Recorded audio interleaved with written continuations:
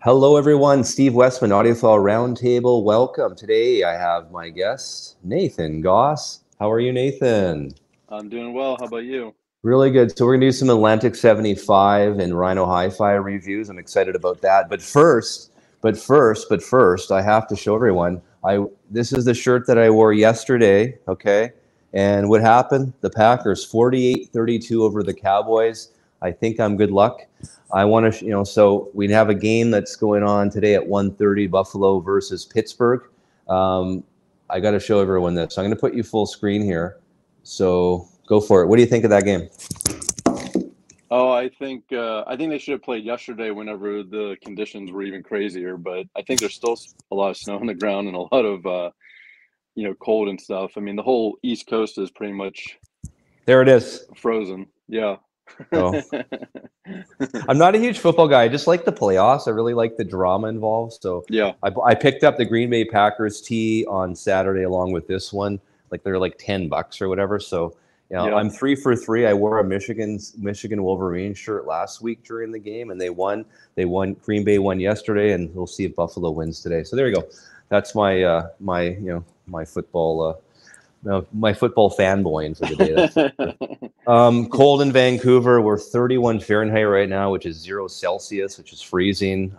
But hopefully it gets a little bit warmer. Although we're expecting snow, so I'm like, oh my god. So it's good. It's good to be inside and listen to records. I mean, that's how I see things, right? Yeah, I think my time per day increases considerably in the colder months. Yeah, well, I mean that's the thing. Summertime, obviously, less time playing records. Wintertime, for me, from like January till probably April, when it's I mean Vancouver's not as bad to be outside. We like to get outside a lot as a family, but definitely January through to March, I'm Mm-hmm. inside more, able to have some time to listen to records. So, Yeah, and it's um, dark. It's dark at like 5 o'clock, yeah, 4 p.m., exactly. 5 p.m. Yeah. Exactly. No, exactly. So I know you like this. I know a lot of people are. I've gotten a lot of comments on this. I have this. I have this segment, and you know this one. You've been on the show before. It's the things that make you go, Hmm. I have one. Yes. I have a Yes. new one. I always have a new one. So I was 7 years old back on August the 1st, 1981. I'm not sure if anyone knows where they were on August 1st, 1981, but that is when MTV came on Mm. the airways. Mm-hmm. So today's things that make you go, is this? What song and band was the first video that was aired or played on MTV? Was it the video killed the radio star? There it is, the Buggles. The Age of Plastic album. The song was the video that killed the radio star. Nice. And the album came out in 1979 and UK band, and yeah, it was a big hit back in Yeah. '79. So it was the first video ever that MTV aired back in August 1st, 1991. So there you go. Mm. You got The, it. I'm impressed. well, the two videos that I predominantly remember from that period was Van Halen's "Jump." Yep, of That was like course. that was one of my favorites, and then the Cars "You Might Think." Absolutely. I remember for me, Hot for Teacher was a big one Mm. when you're a young kid. That was probably later on, right? That was 1984, right? I think that was the '84 album. Yep.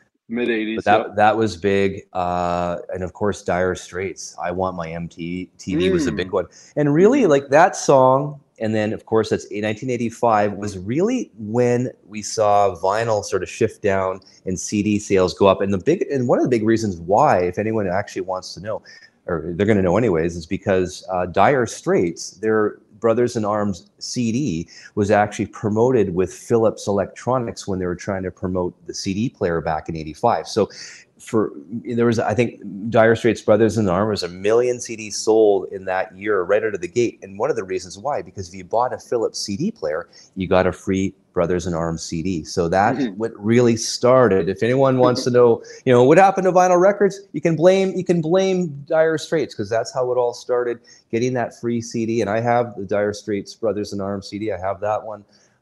Love that one still. But yeah, I go back. I go back to my CD collection once in a while. I don't just do all vinyl. I mean, I have a crap load Yeah. in my garage and Rubbermaid bins that I've had throughout the late 80s and 90s. I mean, a lot going on there for sure. But yeah. Yeah, right around that time frame, my parents bought one of the first 6-disc changers. Ooh, you guys are the rich family. You probably had color TV as well. Well, what was interesting is that it was a record player on Oh. top, and then it had the dual tape decks. Yep. Then it had the 6 disc changer, and my parents thought it was all the rage because they could take all their vinyl records and Right. And record it on the record on the tape. cassette. So Yeah. then they did that to pretty much their whole collection, and then they threw out all their records, which I saved the majority of, which are still in my collection to this day. So that's kind of really what got me, because I as a kid I gravitated towards all the artwork. I mean that's I didn't know the music, but I loved seeing these big faces or images on the front of records, and that's my earliest memory as a kid was seeing the artwork that helped me gravitate towards the music finally. Well, for me as well. I mean, my dad had a very large collection that I still have. He was a hobbyist. So I mean, he made homemade speakers. I wish I still had Hmm. them. So we had these homemade speakers which were wild. And he had a Pioneer record player, and I have it in my garage. And for the life of me, I can't remember the exact model. I'll get back to you because I actually want to do an episode on sort of our journey with the equipment as well, just to sort of Yeah. obviously I want you on, and of course the gang on as well. But for me, it was old Pioneer system, an old Pioneer amp, homemade speakers, Pioneer record player with a Shure would have been a Shure cartridge at the time. I think I still have it on there, and it was a great system in its day. I mean, it was I like the Pioneer stuff, and to this day I still do. So I mean, that was my journey. And then of course, when you get older, or I wanted my own system. So when I was 13, my dad bought me a full Sony stereo system with the Sony speakers and with the built-in record player and the dual cassette as well. And I had that in my bedroom. I thought that was amazing. So yeah, I remember recording all my favorite Beatles songs that I had in vinyl onto cassette. And I did this. I mean, when I was 16, I was doing this because that was 1989. So I could have Yeah. these cassettes while I was driving in my car, which were ones off of my records. So yeah, I love that system. And it was probably in the day it was probably not that cheap, but I mean, it probably sounds like crap. I mean, obviously, but it did the trick. That's for sure. But what's interesting about that is like there's a lot of brands that get a lot of respect in the vintage world, but don't get very much respect today. Like, some of the companies that are still around, that are making electronics, then their vintage stuff gets more respect than even their newest models do, which is kind of wild. Yeah. Again, I mean, I grew up with, I mean, I guess it wasn't vintage stuff of the day, but I mean, I still have that stuff today. And I mean, I've plugged it in. I still have it. It's nice. Sure. Yeah. It's nice. For me, it's Yeah. more sentimental. That's the thing, right? Oh yeah. And now, and then we were talking this at the top. I mean, now I have a full Riga, system with B&W speakers. I mean, I'm pretty fortunate to have that, and I think that's a great system. And it's kind of funny, sort of my journey from starting with this Sony built-in record player to what I have today. But yeah. Hello from Nebraska. Oh, Nebraska might be cold, huh? Probably not. Probably as not as cold as Alberta, Canada.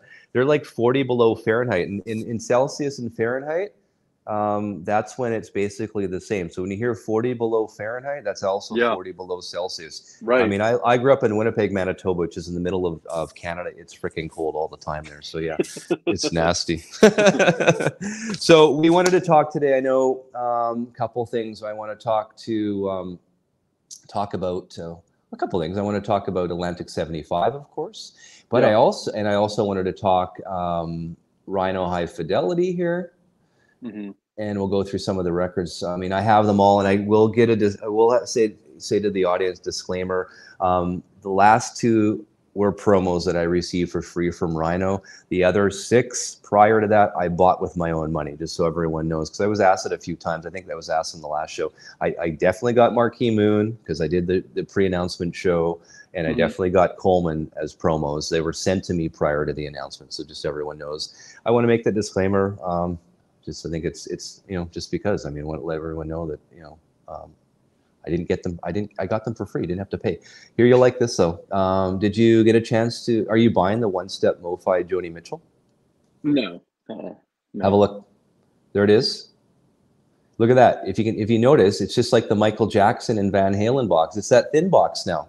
I think we're done with the thick box. I think it's all then that's great. I'm really happy. I'm really happy to see that. I'd imagine it's more cost effective to manufacture that slimmer box too. I think that larger one that, collapses together or whatever. I mean, I think that's probably a more expensive venture to do it that way. So I'm sure they're saving some dollars, doing it in that thinner box. And I think most people like the thinner boxes anyway. And I think I asked you before, you're not a big fan of the Mitchell. You're not going to look at getting the the MoFi one step. I can't justify it. I don't love it that much. I mean, and there's also the box set that's out there where you can basically get like, several studio albums for the price of the one step. So, I have an original of Blue that's, satisfactory for me. Yeah. But I'm honestly shocked that it's being released. I really thought that they would rescind the Joni Mitchells just because I don't see people buying all 6 of those at the rate that they would need to generate the money. But whatever. I like Court and Spark. I have the Nautilus cut of Court and Spark. I think that's just a great album. I mean, that is my favorite Joni Mitchell album. If I was to, the Blue is okay. I mean, I grew up listening to Blue as well, but I think Court and Spark, if anyone doesn't know, Cheech and Chong is on the last track of that Court and Sparks album, just so everyone knows. It's kind of funny. I really think if they were going to release like the entire set, like they did the Eagles, they're doing the Van Halen, they're doing the Joni Mitchell, it would have been nicer just to do a box set like they used to do back in the day, like the Rolling Stones set or the Beatles set or the Frank Sinatra set, and just do, where you basically can get all of them for hopefully somewhat of a discounted rate than if you did it per title. I think that would have been a better, route to go with the one steps. But, so I guess that's not happening, but that's as a buyer, that's what I would have preferred, is just say, here, you can own all of them. Instead of paying 6 at $125, maybe all 6 for $500. And for me, being in Canada here, and I know our Canadians that are watching right now, we do have a lot of them. It's a big problem for us in terms of affordability for a lot of these one steps or UH Care, which are great sounding albums. And I want to put that out there for everyone. These sound great. I mean, they're definitely worth the price of admission. I get all of that. But as a consumer, for me in Canada and for my fellow Canadians, which I did pre-order UHQR's Analog Productions UHQR Gaucho. It's my second favorite Steely Dan album. My first favorite being Can't Buy a Thrill, and third Asia.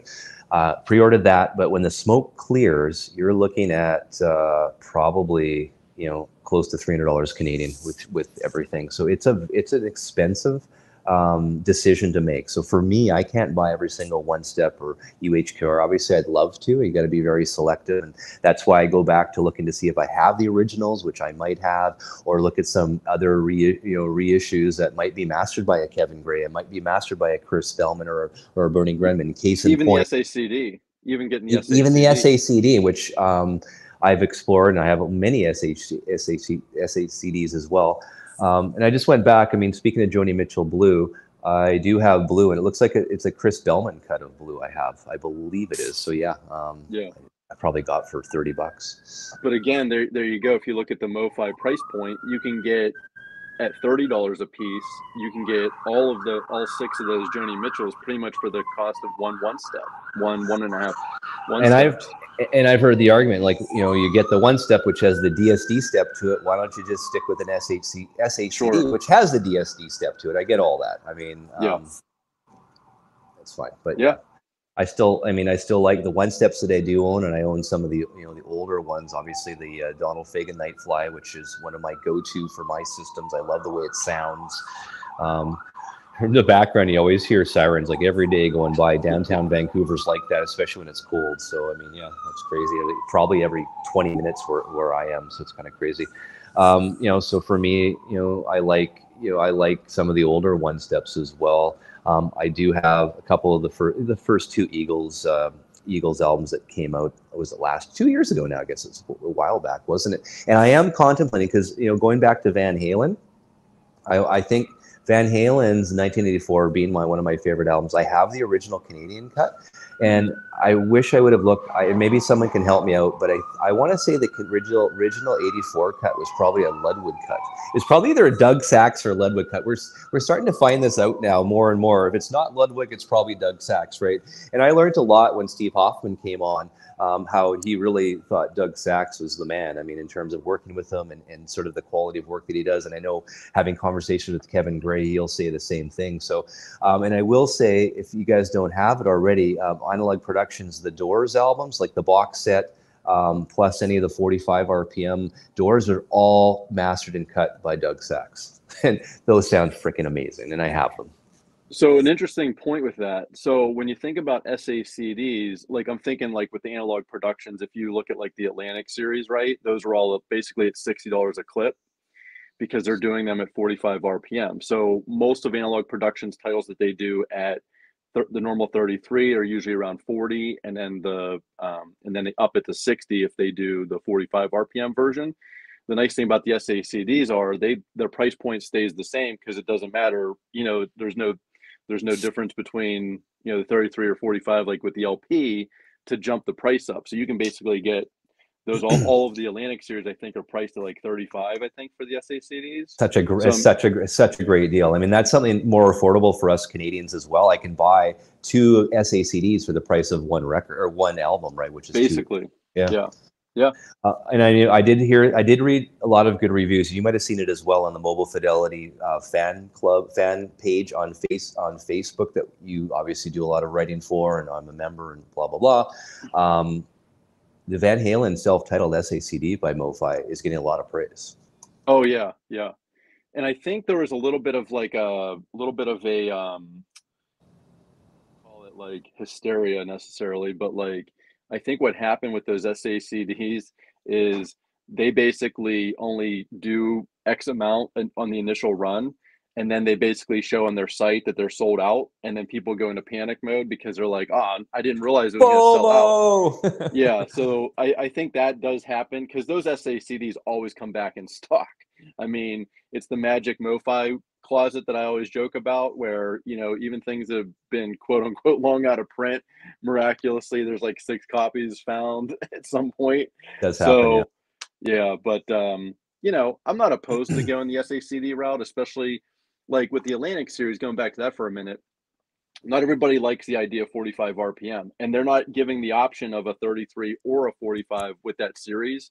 Most of the Analog Production titles that Chad does, there's the 2 variants, so you can at least choose. But with those, you're stuck with the 45 RPM. So I think the SACD option is really not available. Well, remember Phil Collins is SACD for his 19. Which one was that? The one with In the Air Tonight. What's that one? What's the name of that album? But that one is Value. Face Value is on an SAC, is not going to be done in SACD, I believe.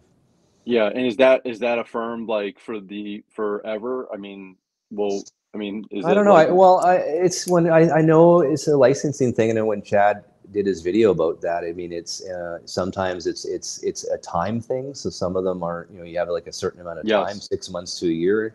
Maybe other deals or a certain amount of units sold. I don't know how it works. I mean, that's the thing about us consumers and viewers, and we bitch about this and want this, but we don't know what the negotiations are like in the background, how this all looks, and how much cash as a distributor, if you're like Acoustic Sounds, has to put up. I mean, it's a big thing. I mean, I get all that.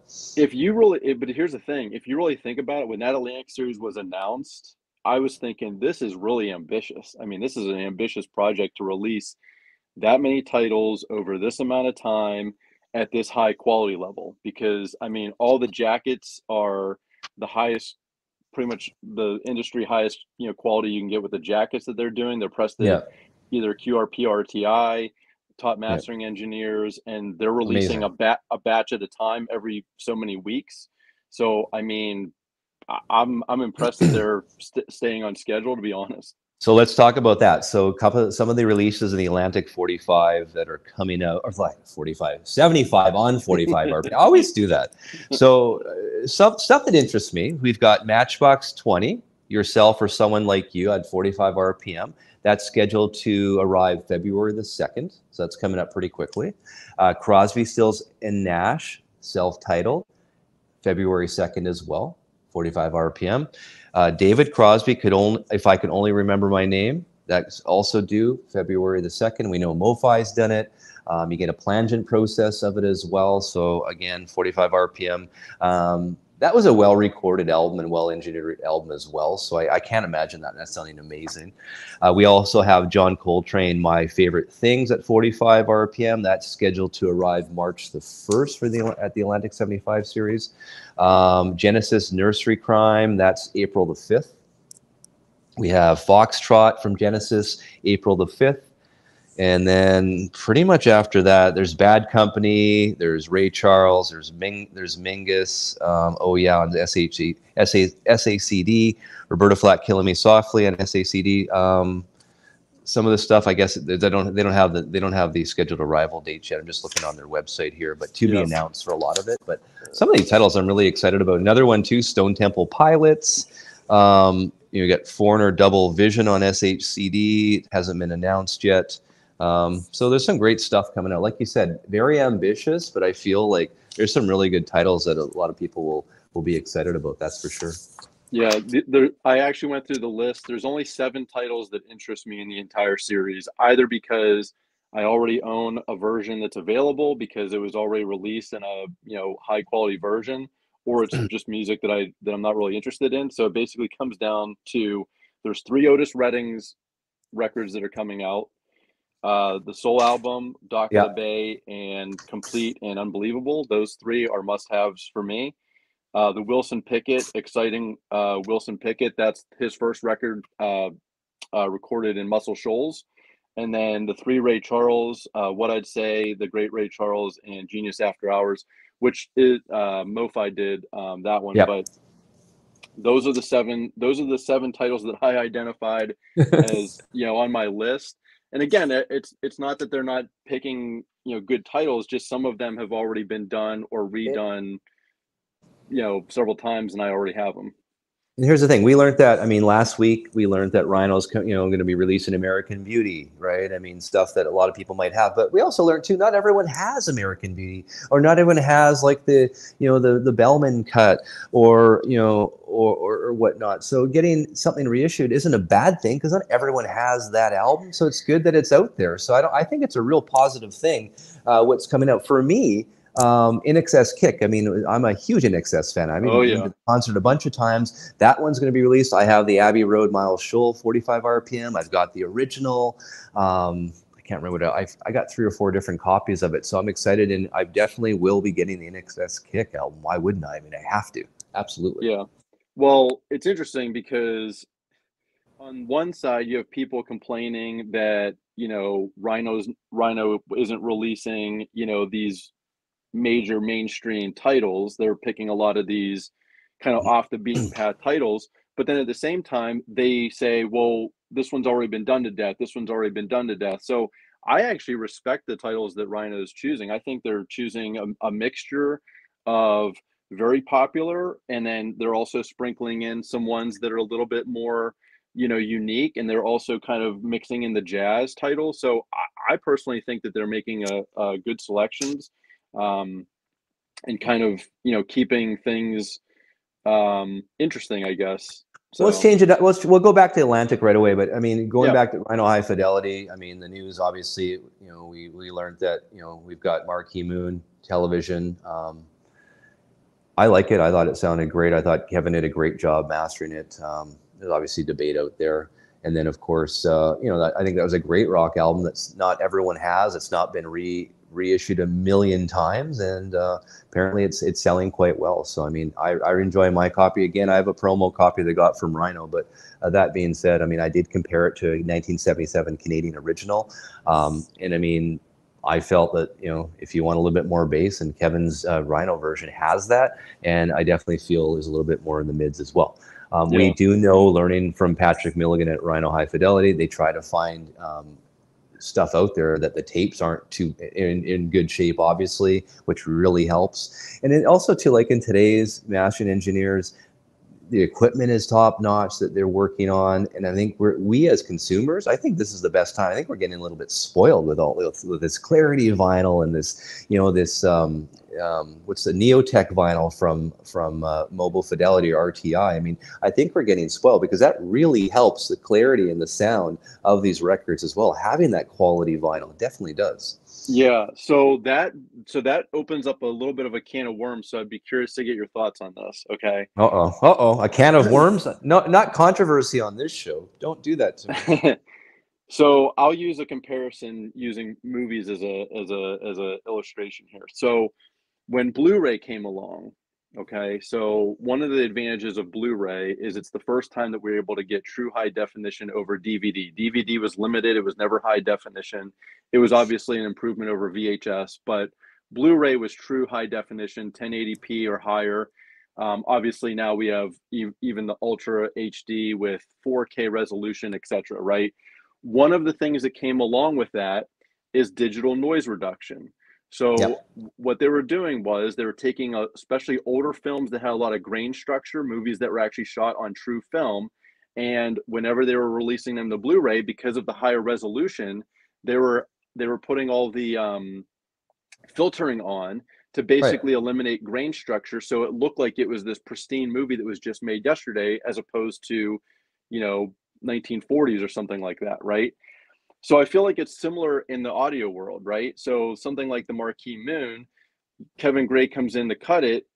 How much of it is his responsibility to take what's originally there and finesse it to make it a quote unquote audiophile pressing when that record probably was never intended to be as such, right? Sure, it was Right. meant to sound okay, but a lot of times the guitars are raw. These rock records have a lot of, you know, compression, or there's a lot of, especially if there's a lot of instruments in the mix, how much of it is really the mastering engineer's job to take what's there to bring that to market in a way that is audiophile acceptable, right? But then at the same time, on the flip side of that is who's who is also who is also answering to that? Like, who is essentially quality control over that process? We know that Chad listens, AB compares, original pressings to what they're releasing. Other companies might have a head that's kind of doing that, but in some cases, like with the Rhino series, I don't know if there's anybody that's essentially saying, Yep. let's make it sound this particular way, or Mm. how faithful do we try to stick with the original sound that's there. So that's kind of the conundrum Well, I I mean, feel with that. but I mean, with Marquee Moon, it's not like it's a remix. It's basically off the master tapes, and Kevin does his. I always, does his secret sauce thing, and we all know Kevin does a great job and continues to do a great job. So I mean, what I heard from mine compared to my original, I liked it a little bit better. I definitely did. Again, I did get a promo copy, but I'm just saying, and of course, I'm good friends with Kevin Gray, but I did like it a little bit better. And Right. if anyone doesn't have that album and it's expensive to go get an original, why wouldn't you spend $40 to buy this one? I mean, yeah, Right. is it an audiophile band per se? I mean, you can argue that, the Grateful Dead isn't either, but you see a lot of audiophile pressings of the Grateful Dead for the different companies. So, I mean, really, it's something fresh. The tapes are in good condition. Kevin sprinkled his magic on it, and I think it's a really good pick. I really do. And yes, Rhino Hi-Fi is all pressed at Optimal in Germany. No, but even like just take something just as simple as low end, right? So if Kevin's cut has more bass to it, right? Yep, which it The does original, in some tracks. It does, or compared to the original. right, and the original doesn't have that. Who is to say? Who's making that decision to say, well, this is actually what it should be more like, or this is a better, because then it becomes more of a preference thing. Some people don't like more bass in the mix. Some people do, and oftentimes it just depends on whether it's done well or not well at all. But that's kind of what I'm saying is, like, who's the authority that's making those decisions in cases like the Rhino series when Well, I know um Rhino's got a big team of people, so I mean, it's not just I'm sure they've got obviously Mr. Milligan and his team, so they all get test pressings that Kevin would send them, and would right, make decisions based on those test pressings. Would be my assumption. sure. So I don't. Is there a lot? I haven't. I know there's. I mean, there's some people talking about Marquee Moon. There's some reviews on it. I haven't been able to read anything today yet, but again, I like my copy. What's saying here? Kevin admitted he didn't know Marquee Moon prior to the mastering. but must go for most of what he works on. There's no way he can know each album release, but his instincts are part of his job. Yeah. I think that's absolutely right. As a master engineer, I mean, how much time, just like all of us, how much time do we have to listen to this stuff when you've got family and work and you're working 8 hours a day, you're traveling, commuting, doing this? I mean, honestly, unless you're retired, you have nothing to do, nothing but time to basically listen and spin these records. Like myself, I mean, it's tough with a young family to have all this time to do it. So yeah, I think Mark. Yeah, there's a little I bit of think a trust factor there too. Like, are we seriously going to sit there and doubt the guy that's actually listening to the original master tapes on what those sound like, and then be like, and doubt the guy that gets a lot of praise and has been getting a lot of praise from everyone out there because his stuff sounds amazing. So I mean, again, I think music is so subjective. Everything is subjective. Going back to your gear, I mean, most people don't have $100,000 systems to listen to these things on as well. Some people might have modest systems, and a modest system could be a couple $1,000s, which is a lot of money to some people, and I totally respect and appreciate that. To other people have $5,000 or $10,000 turntables and amps and speakers and all that stuff, and I get all that. So I think, if you listen to the original, you had the original, sounds good. I have it. Sounds great. A fresh copy, I think you're going to get a little bit more out of it depending upon your system. So I think it's all about preference. I really do. If you've never heard Marquee Moon before, for $40, why wouldn't you buy it? yeah. And I think the other sort of X factor here, and this is something that I don't think everybody realizes on the show sometimes, is not everybody out there is looking for the best version. They're just looking for a version that's decent enough to listen to. And a lot of these titles are titles that, to me, like, a lot of us weren't even born when a lot of this music was even coming out. So to gain a new audience, right? To gain like a new audience And for some of I these, talk about that all the time, about gaining the audience, gaining a new audience, because in the right? next 5 or 10 years, you're going to have to be a new audience because it's Yeah, the demographic changes. the original Deadheads that were following the Grateful Dead in the Are '60s and dead, '70s are all dead. Yeah, right? so we need that new audience to keep the music alive. I agree. Yeah. And then here's In Excess Kick was a digital recording. There you go. Hey, I Dave. didn't know that. Here's Leland. What's Leland got to say here? I think a lot of these record companies need to do a better job seeing what the people want, better focus groups, or getting in info from bigger people in the VC. Well, I mean, channels like this one, I know I talked to a lot of people in the industry. We give a lot of ideas as well. So they're definitely listening. That's one thing about I feel in the music industry or for albums, in movies, they have these focus groups. They basically have these people go into the theater and say, hey, watch this movie and give us some feedback. And that feedback changes maybe the ending or changes some of the scenes, right? They don't really have that when it comes to some of these reissues. I mean, it's obviously that's apples to oranges. I get it, but something sort of a focus group in that sense would help. It would probably help sales as well from these companies. That's for sure. Sure. Absolutely. Yeah. So, I mean, the title of the show, I know, getting back to things, and we're going to do some Rhino Hi-Fi reviews. I mean, I'm a big fan of the Rhino Hi-Fi series. Getting back to the fact that they're picking some titles that are not just overdone. I know the Doobie Brothers. Doobie Brothers got a lot of flack as well, but this is a great sounding record, guys. I mean, The Captain and Me is a great sounding audiophile quality record. So, I mean, you can't complain about that. I have the Nautilus version of that as well. The Nautilus is like a half-speed master, and I felt it was a little bit softer compared to the Hi-Fi series. Maybe bringing back what it should have sounded like more on the tape on this cut than my Nautilus. Hard to say though. Yeah. And then some of the jazz titles, as you can see here. What do you think? And you were mentioning before, you like the jazz titles that they've put out so far? I mean, you like those? Yeah. Well, I also like the fact. And Herbie Hancock Crossings, by the way, is just a phenomenal album, just so everyone knows. I have the Speaker's Corner version of that one. Okay, yeah. But the one thing that I do like is because they mentioned on your show that they were originally thinking about doing Candy-O along with the debut Cars album as a release at the same time, which would have been fine. But I actually like the fact that they're kind of keeping like a rock with a jazz, or an R&B with a pop. I think it's nice to kind of keep mixing the genres out there and kind of keeping the diversity with the releases. I think that's I think that's kind of cool.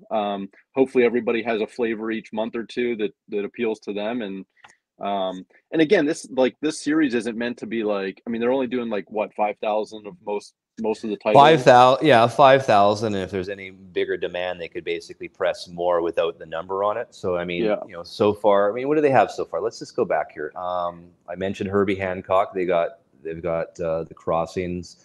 Mentioned the Doobie Brothers, The Captain and Me.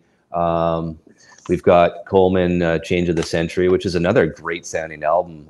If you like avant-garde sort of jazz or free range jazz. I know Patrick Peavythall doesn't, but I mean, that's okay. And then of course, this is the big one, the Cars self-titled, incredible. And then really this one here, what's this one called? Word of Mouth by, is it Pistorius, Jaco Pistorius? Yeah.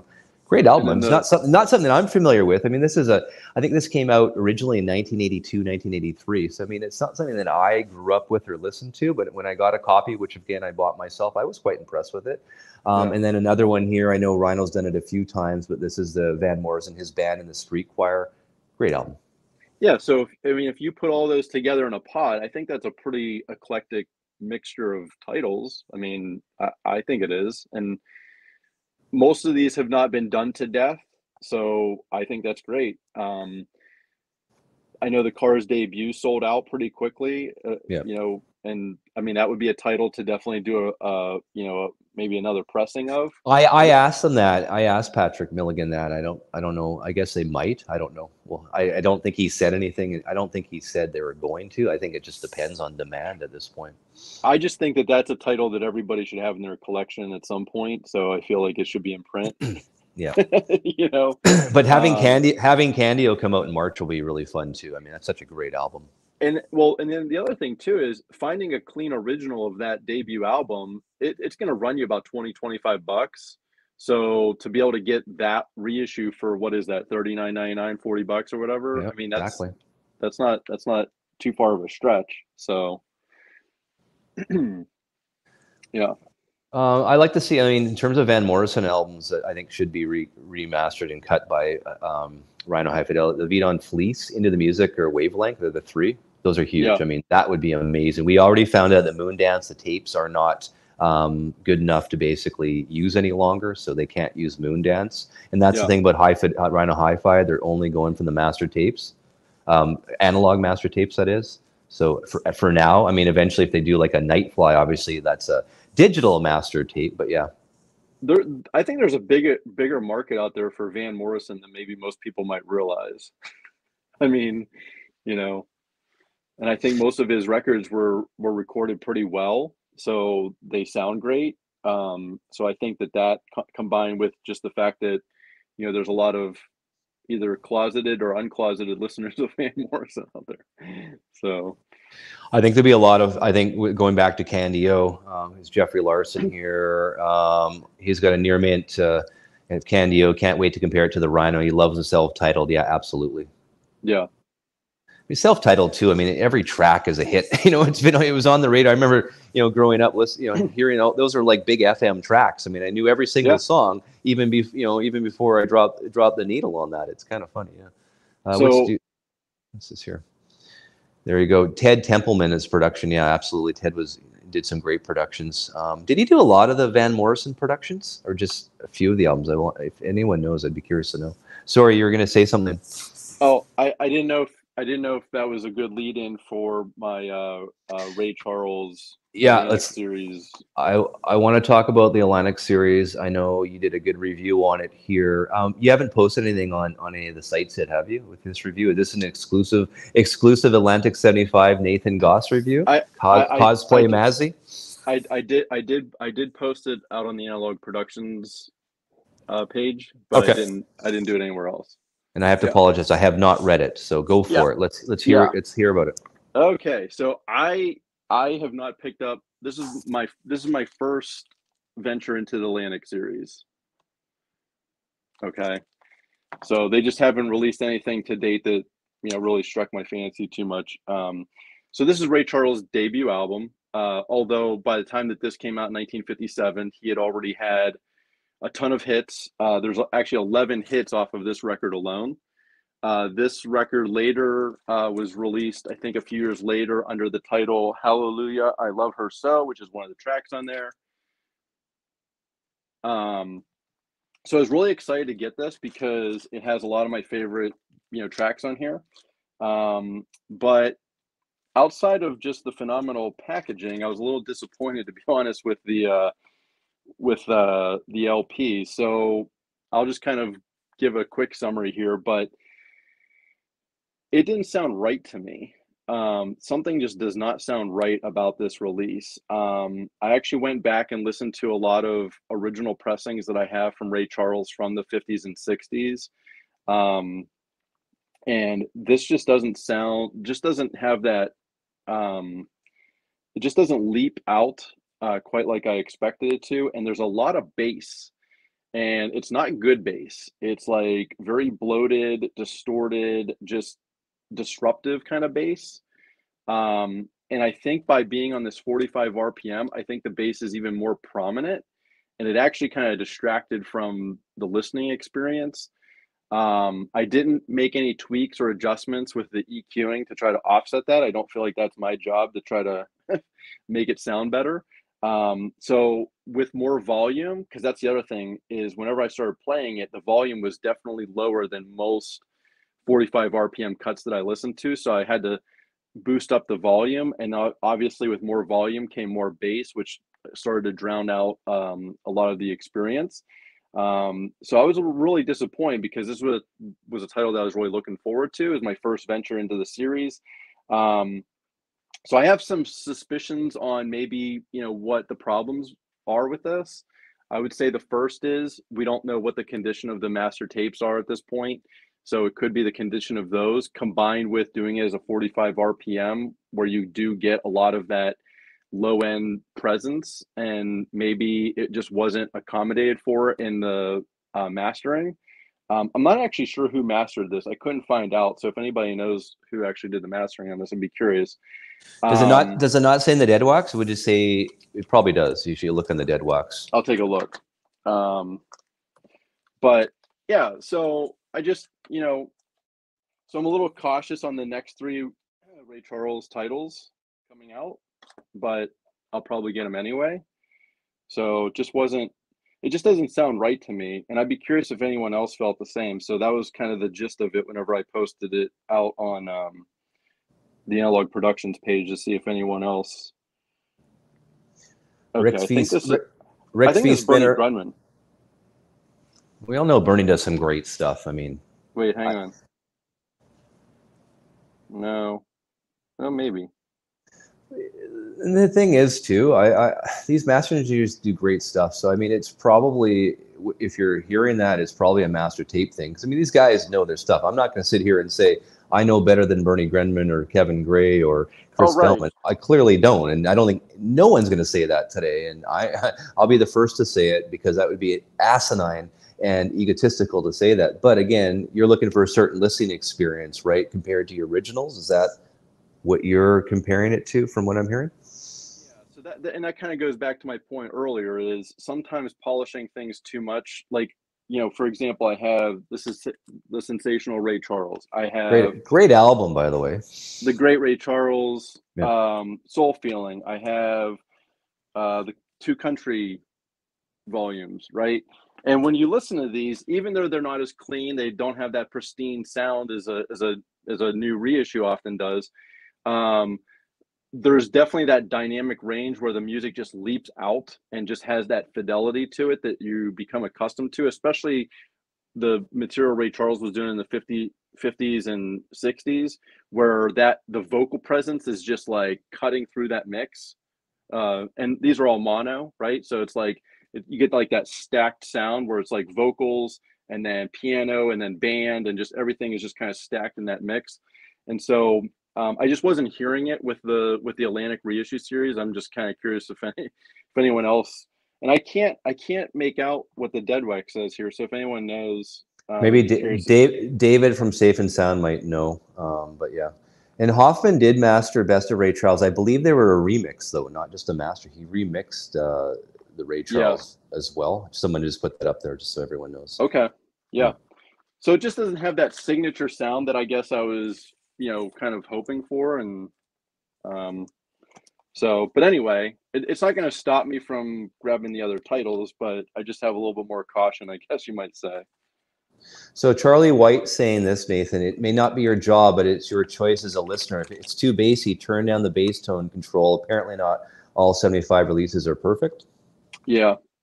Yeah, for sure. I mean, yeah, I mean, even disengaging subs or whatever, I mean, I agree, but I'm just trying to give my viewpoint on what I was hearing just off the cuff, right? Without making any tweaks. And definitely not here to bash any of the albums, any of the engineers, or anything like that. I mean, it's just something that you're hearing, and Yeah. I know they all do a great job. That's for sure. Yeah. I heard a lot of this Bad Company, the Atlantic 75. I don't own it, but I mean, I'd like to hear someone's opinion on that if they want to put that in the comments. I mean, there's a few albums that I definitely want to pick up at some point. I'm not doing the whole FOMO rushing thing again. I just laid out $300 for Gaucho Canadian. It should be. Yeah. I think that's coming out. Hopefully, I haven't heard the date on that one, but hopefully that's soon. I'm really excited about the UHQ or Gaucho. Now the jacket on this thing is Yeah, I was going to say, let's go to that. I want to see this whole thing. This looks amazing. So the jacket is just, I mean, this is as glossy as it gets. I mean, it's sturdy. I mean, the packaging is phenomenal.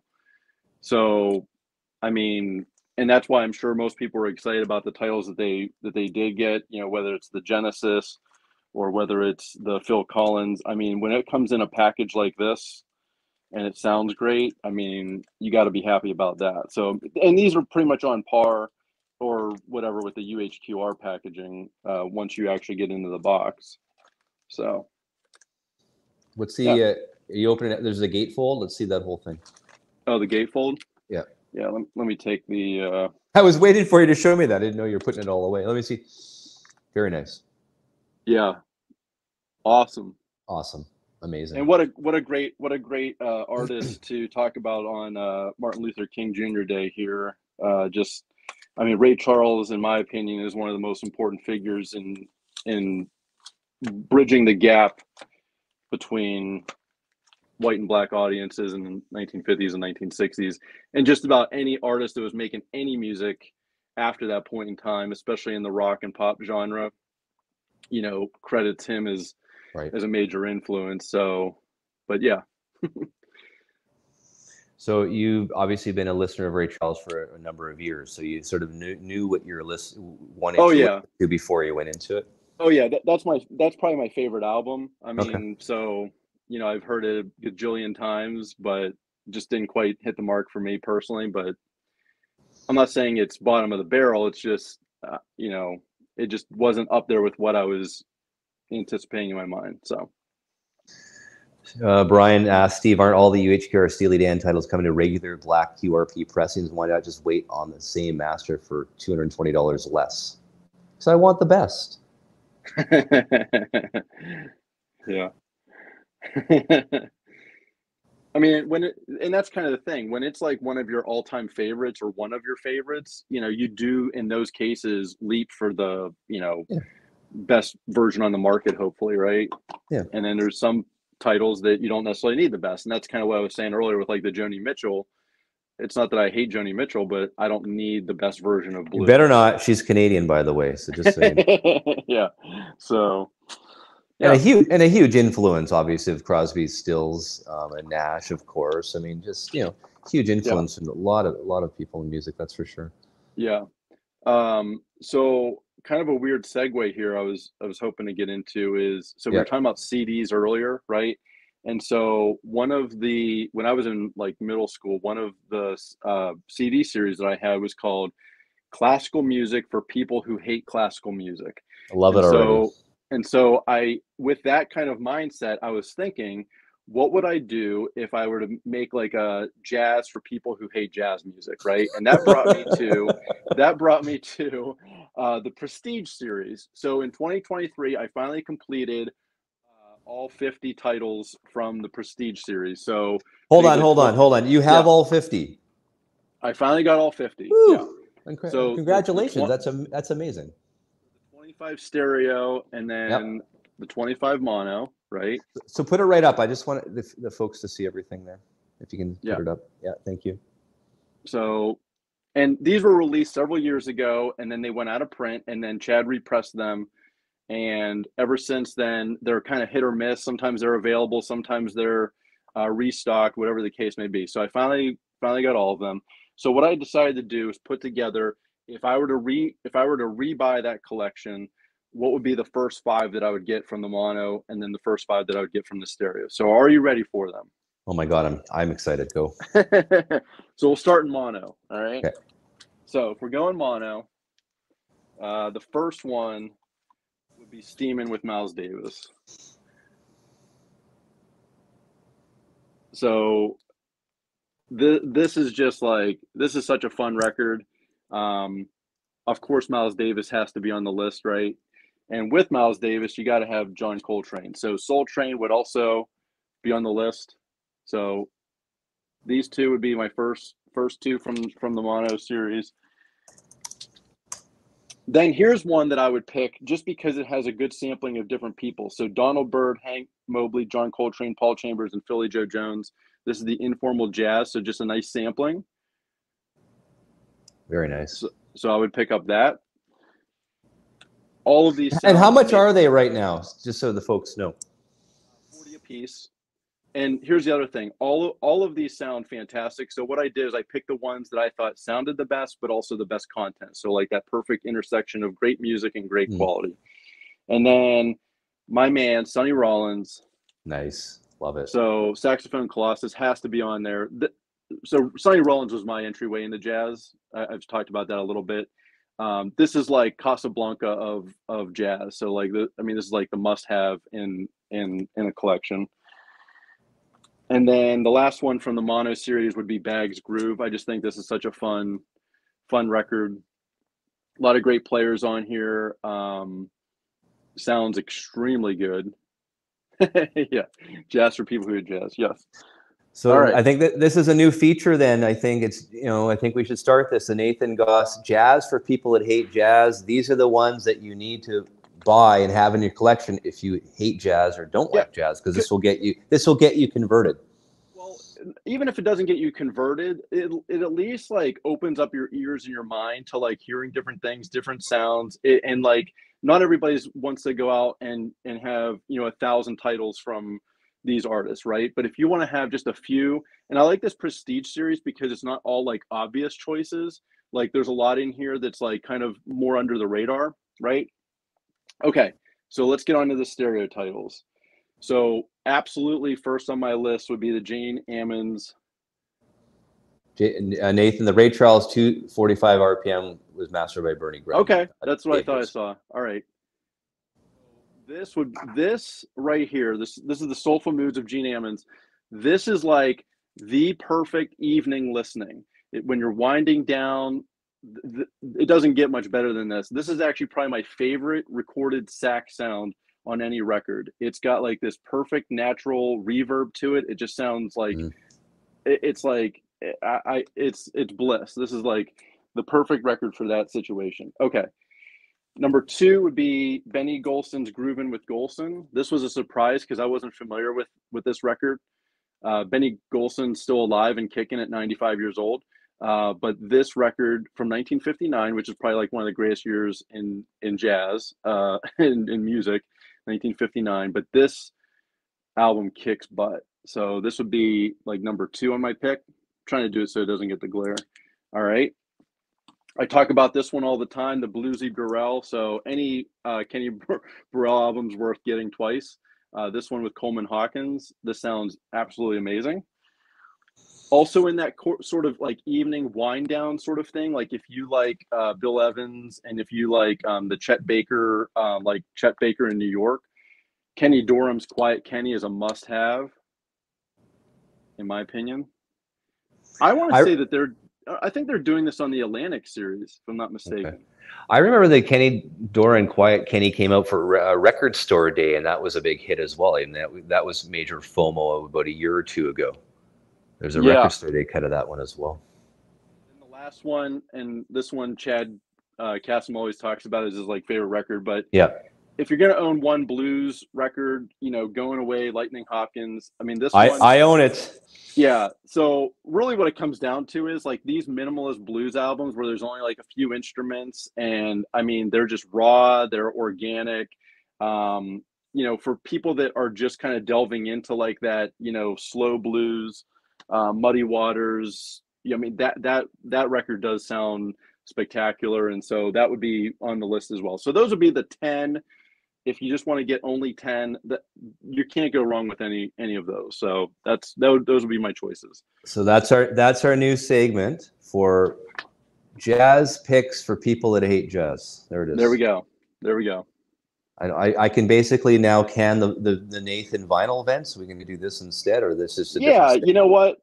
You know, as much as I like hearing other people rant, I think in 2024 I'd like to keep things more on a positive note. It's like too depressing listening to everybody just, you know, complain about you know, everything. And I agree there's things that are annoying, but let me stop you there. And that's the thing. I think we're in great times. We've got, you know, QRP is a, you know, presses some great vinyl. RTI does, Optimal does. There's some great plants out there that, you know, producing quality. Then you have the master engineers with some of the best equipment you can possibly have right now, using, you know, that equipment to basically master and cut, you know, master tapes from 50, 60 years ago. I think we're really fortunate right now to be music lovers and enthusiasts. And I know, you know, an audiophile, I mean, no one's ever going to, you cannot make everyone happy. We all get that. I understand all that. But just look at the amount of reissues that are coming out from all the different companies. We should feel very fortunate. I mean, you don't have to buy every single one. Absolutely not. And, you know, will everyone sound the way you want them to sound? No, because music is subjective based on, and I keep saying this, based on your mood, based on your equipment, based on, you know, based on a lot of different variables out there. So one person might love the sound of your Kenny Burrell, some other might like the original better. I mean, right. You know, if you put 100 people in a room, you're going to probably get 100 different answers anyways. So that's the thing about music. That's the great thing about what we do and what we're talking about here. It's subjective but fun. And I mean, I just feel, I mean, this is the time. I mean, with the Atlantic 75 series, the Rhino series, the MoFi, all that stuff is coming out. There's some great stuff right now that's out there. I mean, fine, it might be 50 years old or whatever, but that's the market, that's the demographic. But I think we're in a really good time in terms of the reissue market. Yeah. And that's not a rant. Is that a rant? I don't know if that's a rant. No, I mean, clean originals are fine. Not everybody has access to get them. And even online, like some of the stuff in that Prestige series, if you were to find clean originals, you're going to pay $400, $500, $600 for some of those titles. They're not the ones that are more readily available or more copies are out there. So that's kind of the other thing to take into consideration is that you also have to look at availability and the cost factor whenever it comes to, you know, a lot of the titles.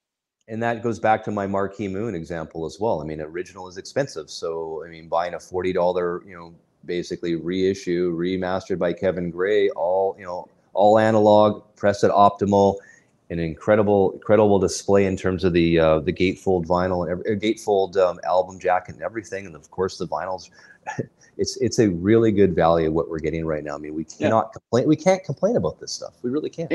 And there's more people interested now than ever before, which means more people are grabbing up a lot of those titles, right? So, I mean, I think we always have to be mindful of bringing to market. I think we want like in print, like the best stuff that's out there. And so if that means, you know, reissue or whatever. I wanted to Jazz Bums Chris here. Mood is super important for sure. I've listened to certain records and not really dug them, and then listened to them a week later and thought they were amazing.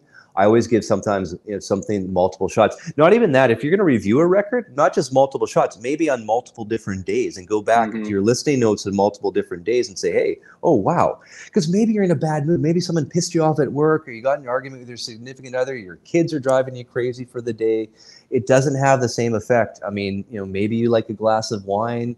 That might help. I mean, there's so many variables involved that I don't think one person out there in YouTube land can basically say definitively this is the best or that is the best. It depends on the person and that day and their equipment, that's for sure. And apparently I nailed it. Thank you. Yeah. Makes sense though. But I mean, I'm really excited for this year. And I mean, we'll go a little bit of overtime because we didn't get into a couple of things. I mean, in terms of gear in the journey there, are you planning on sort of sitting, stepping back a little bit and maybe listening to some of the stuff that you've purchased? Because I mean, I've got a crap load. I spent a lot of money in the last couple of years on a lot of reissues, and I haven't had the time yet, to be honest with you, really appreciate what I have. And I think most of us need to sort of step back for a second and say, whoa, look at what we have. Look at our collection. I mean, Yeah. it's pretty awesome what we have. Pretty awesome what's happening. If you look at the the Acoustic Sounds website or the MoFi website or the Rhino website, there's some awesome stuff happening no matter what. Yeah, and I think the fact that right now things are not flying off the shelf as fast as they were 2 3 years ago. So I think we're able to make more educated buying decisions right now because we know that it's still going to be available for several weeks or months or even forever. It's not something that we have to have the credit card already entered in and ready to hit. Do you remember those days? I remember those days with it was Craft Recordings when they had their was it their Small ones, batch. the small batch, and I would be like, okay, you got the special code. I'd be texting you and a couple other guys, okay, did you get your special code? Okay, and it'd be like Yeah. a Saturday at 9 a.m. Get on the website, boom, you got your special code and get the album. I mean, those were the days, weren't they? Yeah. And I think they were doing like 300 copies, which it's like, why even bother doing just 300? Like it just didn't make sense. So yeah. So Andy's Music Day says Marquee Moon original has gone up, and it has gone up a lot in the last 5 years. Is it a good choice for a reissue? Exactly. It is not the standard classical rock audiophile, but it's $40, and the tapes were in great condition, like we learned from Kevin and Patrick Milligan when they were on the show here. Why not? I think it's a great thing. It's a great album to add to your collection, no matter what. Like, why buy the original for $60, $70, $80 when you can get this one for 40 brand new? Yeah. Well, If so you Steve, can find it. so you talked about having like a lot of stuff like in the to listen to pal, right? Well, here's the other thing. Anytime you do any type of equipment upgrade, you immediately want to go through your whole repertoire of stuff again. And, Okay, you so know, if you do an equipment upgrade, that could basically screw up your whole way of what you listened to before. Maybe your Ray Charles, maybe your Mark Moon sounds completely different now because you have a certain upgrade to your equipment. So this is the thing. No one can tell me one thing or another. It's going to depend on your system. It's going to depend on your mood. It's going to depend on so many different things. well, and being that you're probably the only person listening to it for the rest of your life in your space, right? Or one of the few people that would be listening to it, what does it matter what other people think of it? I had what did I have on the other day? I put on the Steve Hoffman, Kevin Gray Rumors Fleetwood Mac 45 RPM. Yeah. My wife was in the other room. She goes, "Man, that really does sound good." Oh So it's yeah. like, I mean, she's into music, but not in the same way you and I are. Obviously, any of us here are as well. But she was listening to that, going, "Wow, that sounds good," and she knows that album growing up, listening to that as well, and she could really tell, like, "Wow, that does sound phenomenal." Yeah, when you get somebody that doesn't know much about it to like comment on it, that means that somebody did a good job. Yeah, exactly. So, yeah. So we're at the top of the hour. I'm wearing my Bills shirts. Every time I've worn a football shirt, the football team has won 7-0 Bills right now. I'm reading, so that's pretty good. So I haven't. I guess I'll have to go watch it later today. We're at the top of the hour. Did you want to add anything else? Did we miss anything?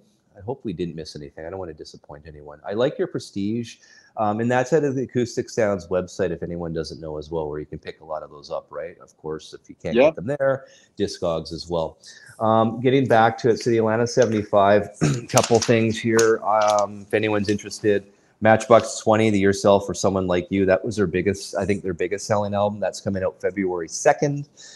Crosby, Stills, and Nash, self-titled, February 2nd as well. David Crosby, If I Can Only Remember Your Name, February 2nd. And then March 1st, are you interested in the Coleman, My Favorite Things? I mean, I think I have a second press Canadian copy at home. And of Favorite Things. Or no, I don't have the Favorite Things one. I have the one that Kevin Gray just cut, I think a year or two ago, if I'm not mistaken, of Favorite Things. It's the Coltrane I have of Yeah. Giant Steps. I have a second pressing of that one. Yeah, I have a 30, I like those at 33 RPM, so I'm not interested in the 45 RPM of those. They're doing Giant Steps and My Favorite Thing, so I'll be Yeah. passing on those. Yeah. Yeah. But again, just because you're passing doesn't mean other people won't get it, because not everyone has it. It depends on a lot of different variables there too. So I mean, I think it's great that these are all coming out instead, you know, because we've seen the price of original records go up so much in value. I mean, I'm good friends with, you know, the record store owner just over here. He's let me do my show there before, and it's now 14-0 Buffalo. There you go. So there you go. I'm good luck with these things, Nathan. The model with that series was actually kind of smart, because they did the pre-order for the entire series, right? So they already know that we have these accounted for already for this many customers. Yeah. So I think that's actually going to help them keep these on pace, because they already got the funds, right? You had to pay up front for the whole series that's going to be released over 3 years of time. So I think that was probably the smart route to go. Yeah. Because I really think that they reshifted the sequence in which they did the Steely Dans based on the selling of those. I think doing 20,000 was a bit of a stretch for those. I think they should have kept them probably at 10 or 15.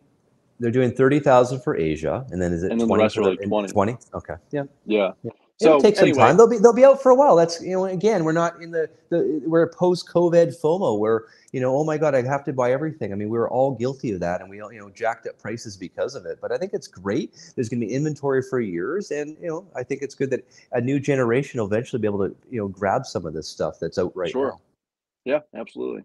Okay, we'll leave it at that. We'll leave it at that. I gotta go watch the Bills game now. That's what I gotta do. All right. Thanks for coming on. Sure. Friday, and then we'll, of course, we'll be back Friday for a Friday roundtable. So thanks, everyone. Much appreciated for this Monday. This is the cold Vancouver edition. It's 30 degrees Fahrenheit here, so I'm shivering right now. And there's no heat in this building today, by the way. So I'm wearing this T-shirt, and I'm freezing. The heat somehow is not working. This building is a heritage building, like 1912 it was made, and there's no heat. My fingers are freezing right now. I can hardly like touch the screen. All right. Take care, Nathan. It was really nice to see you. This was awesome. Thank you again.